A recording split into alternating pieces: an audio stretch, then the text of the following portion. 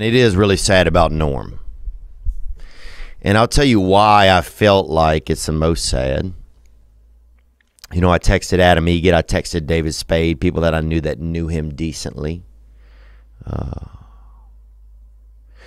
You know, Norm had been a recluse for a while.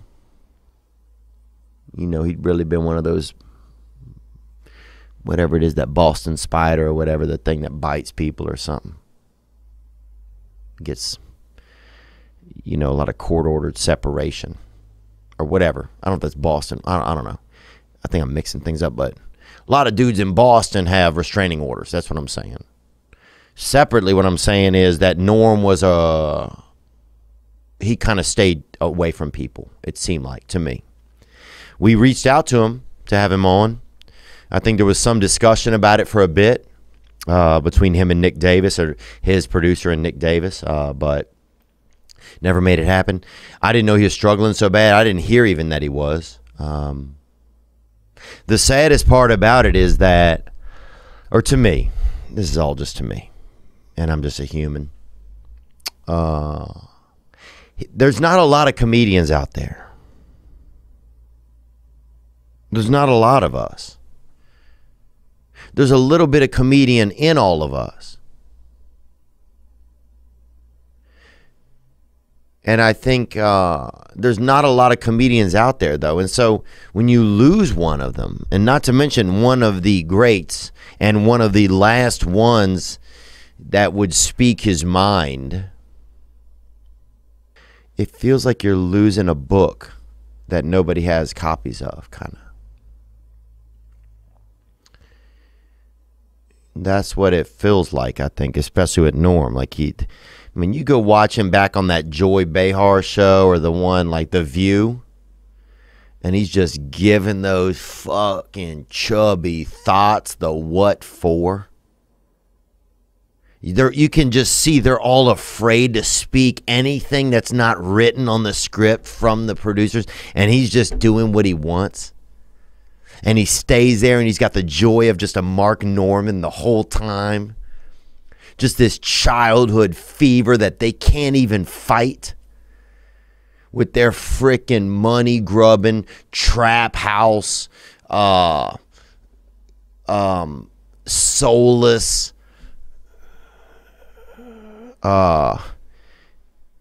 just lack. It's not even comedy what any of them do.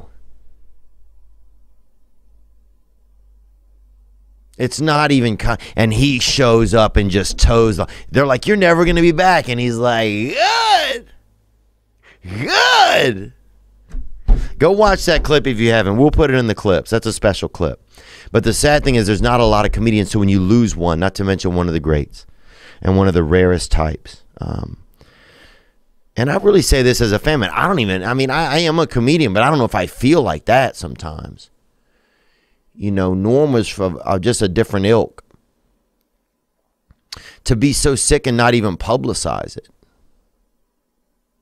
But to be like, imagine you go to the zoo and they got like a white tiger in there, you know, or white llama or whatever. And that bitch hides or what, you know, everybody, the kids come, they're spitting in each other's mouths, trying to pretend like they're the llama, or spitting in each other's eyes, you know, eating fucking llama, little llama dogs or whatever. You know, just some thick kids over there just double llama dogging. Little Tiffany's over there. And she's going to have trouble in junior high, I know that. But you know what I'm saying, man? Yeah. Yeah, it's just heartbreaking. I'll tell you a good Norm story. So, the only one I really have.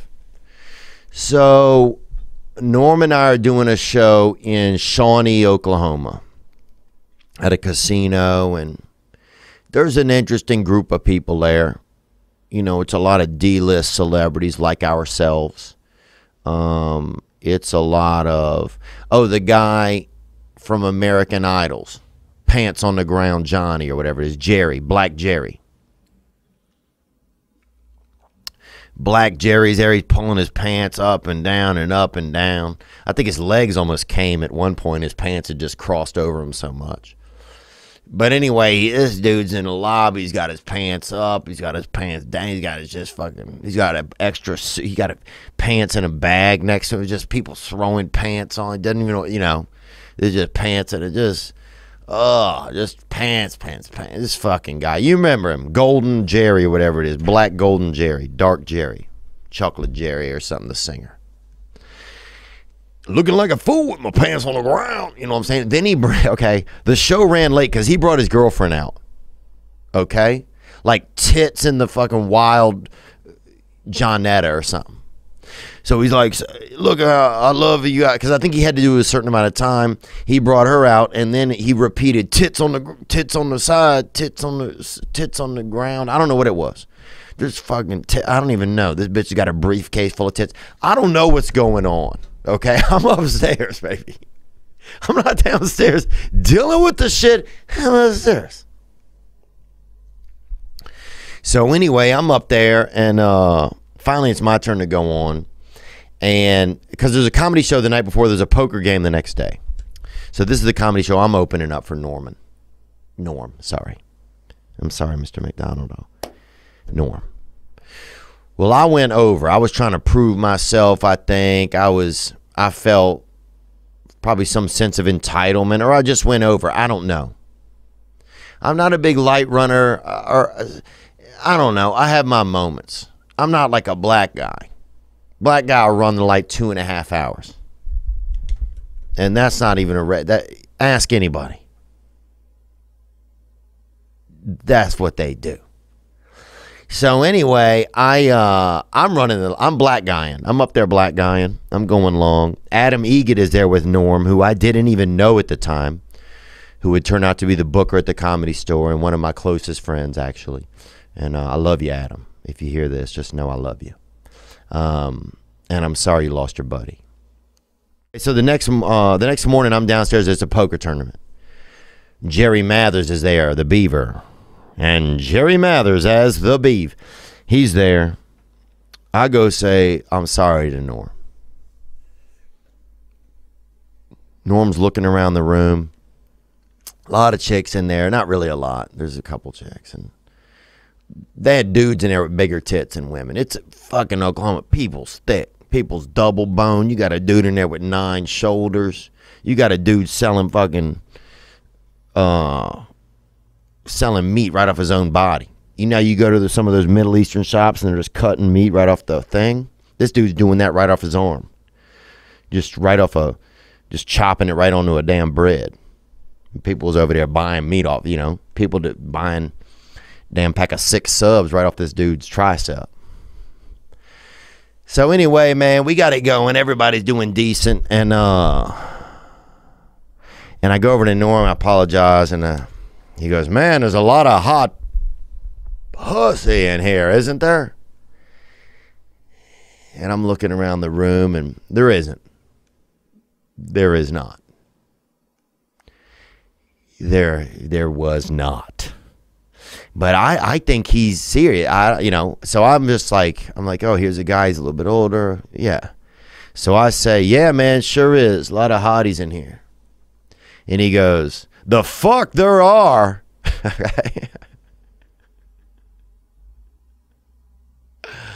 And it just fucking, man, it took me to another level, because here I am thinking I'm placating this guy who's a little bit older than me, make him think, yeah, these chicks are hot, man. I'm going to agree with you. Yeah, bud, a lot of hotties in here.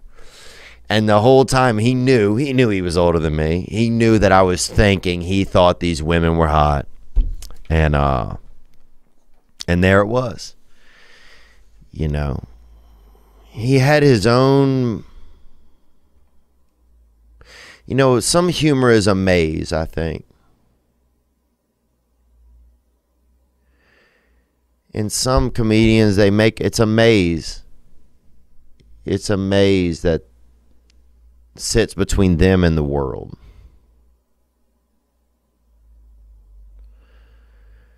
And the way that the humor is created is that some people have such a unique maze. Some people with set up punch. That's a small maze. Set up punch. Some people it's the element of surprise. Some people it's